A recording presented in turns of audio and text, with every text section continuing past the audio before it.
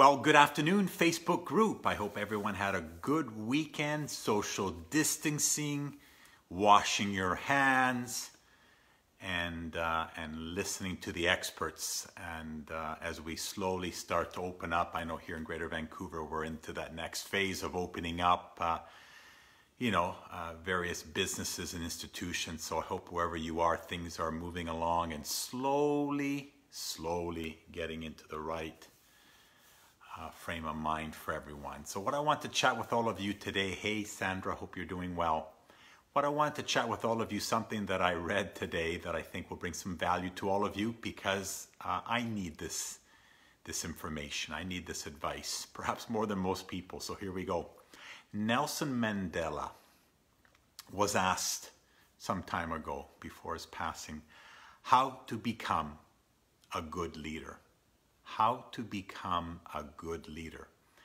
And what he shared with this person that interviewed him was that when he was growing up, his father taught him that anytime you're in a meeting, in a group environment, surrounded about people, always let everyone in that meeting or in that group conversation talk.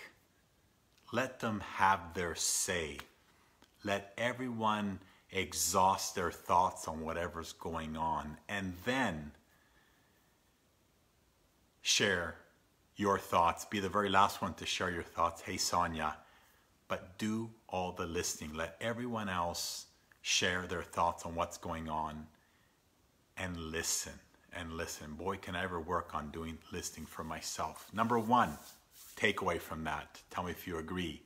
We do not listen enough today.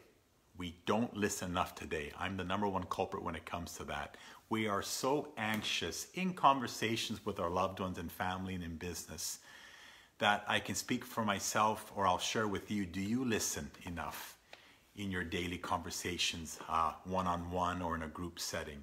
I know I don't. So we need to listen more, rather than ready to pounce in, or when someone shares something that you know perhaps is incorrect or not to what you believe, to jump in.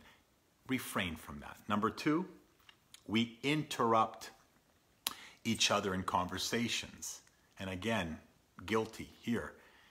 Let the other person share what they have to share, even if it's something that you know you have an answer to or is incorrect. As Nelson Mandela shared, let the other person across from you or in that group setting finish their thoughts.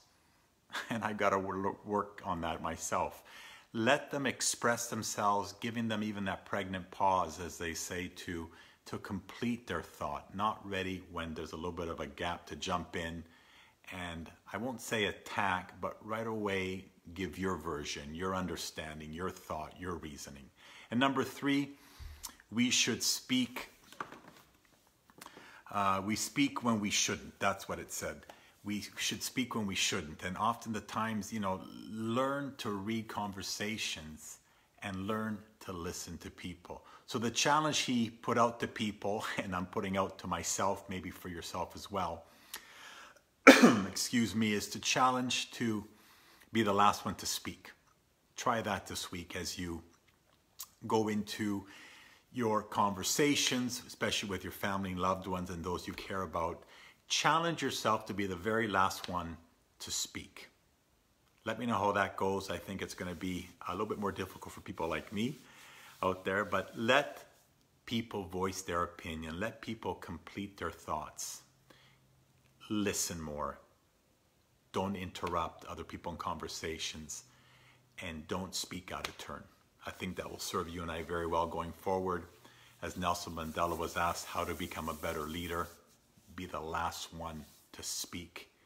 Listen more, gather all that's being said, and then deliver what you have to say at the right appropriate time. Hope you got some value, Sonia. Hope the family's doing well. We'll chat with all of you real soon. Bye-bye.